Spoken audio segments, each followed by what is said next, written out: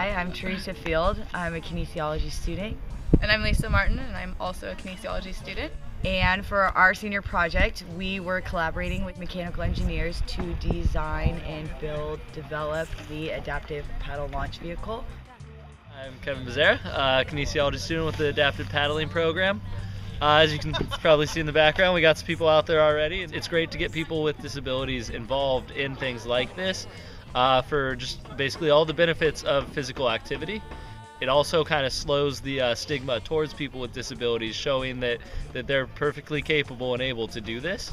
The kinesiology department works with the mechanical engineers. We kind of help them work with the clients and interact with the clients. They come up with the design and ultimately build the project. My name is John Lee. I'm an occupational therapist with the Central Coast Assistive Technology Center, and I am an assistant volunteer instructor with the Adaptive Paddle program.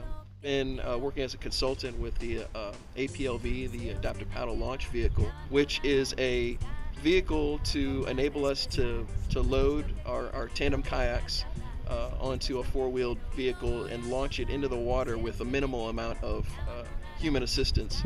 And then there's a second component is actually getting them from their wheelchair into the boat itself, and we have a hoist lift that does that. So again, it requires a minimal amount of people. Shannon Crilly. I'm Dwayne Minton. Eric Grandstrom. Matthew Resendez. This is the Green Monster. It's our kayak cart. Kayak rests on these long rails here, and you strap it down, make sure it doesn't slide around. 4-piston hydraulic disc brakes, 203mm rotors. They've been designed to operate in reverse, so when you pull the lever, it releases the brakes. In case somebody accidentally slips off the handlebar, it just automatically stops. The wheels are high-performance plastic bike wheels. The bushings that we had to use are Delrin bushings, which is another high-strength plastic. Hey, my name's Matthew Bosch. He's a kayaking launching system, I guess, for the first time here today in Morro Bay.